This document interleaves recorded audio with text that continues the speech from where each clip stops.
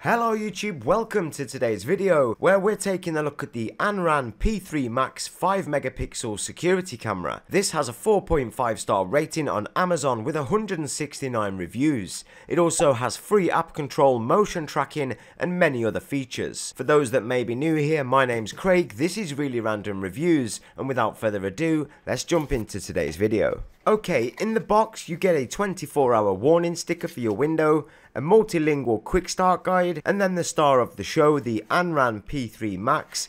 This is currently priced at $54.99 in the UK at the time of recording. This is also your typical Anran 360 design. We have the two folding Wi-Fi aerials on the top section. In my experience, the position of those don't really matter too much. I call these the turtle shell design because of the shape. It also does help protect it slightly from the elements.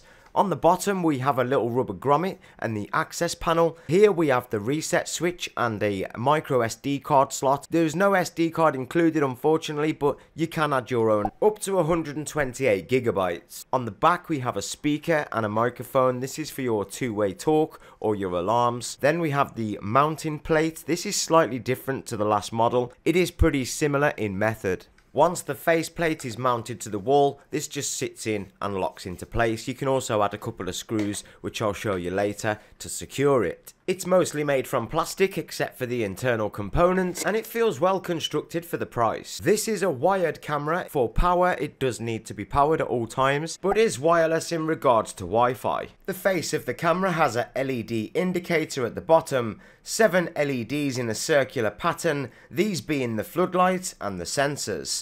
And then we have the 5 megapixel camera lens in the center. Finally, we have a extension cable just in case you need some added reach.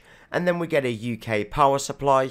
This is why they added the extension, because the cable could be a little longer in my opinion, but it isn't too bad. You shouldn't have too much difficulty with the extension.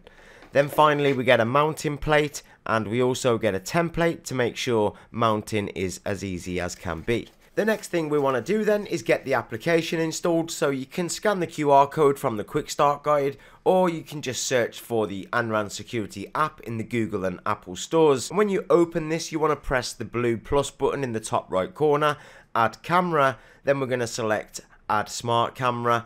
It also talks you through the setup process, so it's really simple. If it doesn't manage to connect for any reason, you can always hold the reset button for 5 seconds and go through the process again. Then we need to enter our Wi-Fi credentials, so this is your router ID and your password.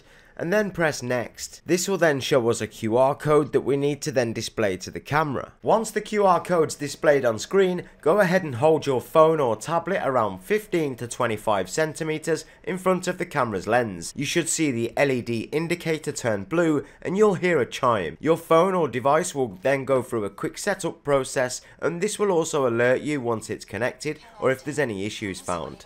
In our case, connection is good, so now we need to install the camera into a suitable location. In the quick start guide or on the website, you can find the recommended height and distances. It recommends you hang the camera around 7 to 10 feet from ground level, which is 2 to 3 meters, and also to avoid direct sunlight into the lens.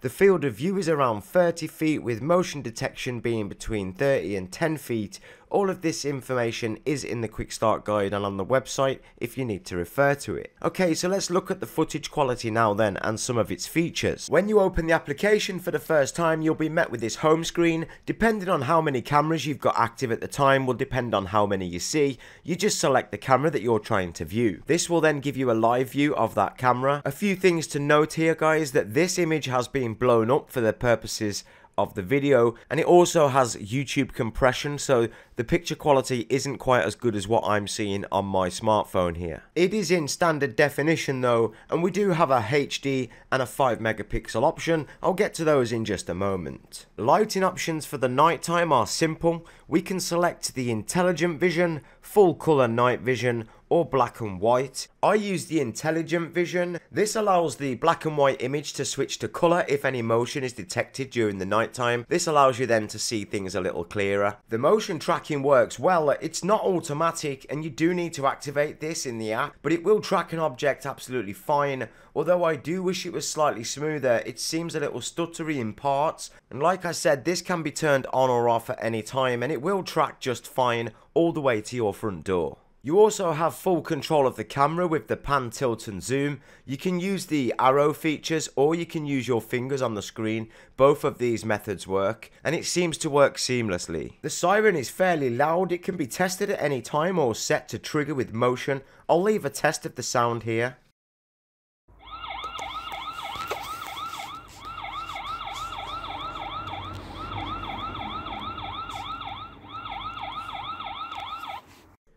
Everything is clearly labelled and easy to use. It's very user friendly. And if you want to use a higher quality image, tap the bottom right corner of the live view. You'll get an SD, a HD and a 5 megapixel option. There is definitely an improvement with the 5 megapixel, but I do still think it's a little pixelated at full zoom. I'll put up a freeze frame now so you guys can see the difference.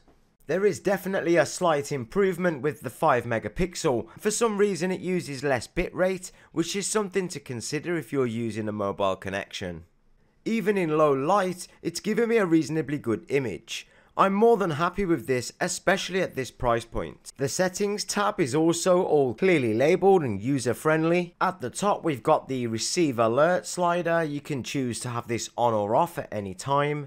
Then we've got the installation guide, which we've briefly covered. Share device, so you can share the footage or the alerts with a family member or a friend. Location management is the name of the camera and whereabouts you have it. Living room, garden, for example. Light settings, you can choose whether you want to have them automatic or custom. I have them on custom at the moment. And we've got motion tracking, which you can choose to have on or off at any time.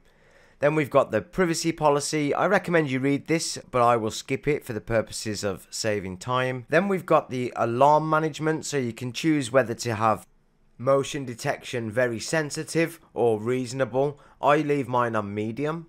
You can also choose whether to have the strobe warning light and the alarm go off at the same time here. Recording management allows you to choose whether you want it to record all the time or just when motion's detected. You can also add the SD card here and use that for backup. You've also got access to cloud storage upgrades. You do need to pay for this, but the app is fully functional for free, so it is completely up to you whether you want to upgrade for that cloud storage or not. I don't personally use cloud storage. You can even link it up to your Amazon Echo if you have one and do your updates or delete and reset device from here. You can also select any of the cameras that you have operational from your home screen, so if you have two, like in my case, I can switch between them. You can also press history or go to your messages and you'll have all your alerts and notifications there with all of its previous recordings. These can also be backed up with SD and cloud storage. Overall, I'm very pleased with this camera, especially for the price. I don't think you can fault it really. The app is seamless and user friendly. The build quality is more than reasonable at this price point. It's a 360-degree camera with two-way talk and motion detection and night vision. You can't really ask for more. Guys, if you found any part of this video helpful or informative at all, please consider liking and subscribing. We're trying to hit 500 subscribers. Thanks to each and every one of you for being here and watching the video. I really appreciate each and every one of you guys. Until next time then, take care of yourselves and each other. I'm Craig, this is Really Random Reviews, and I'll see you in my next video.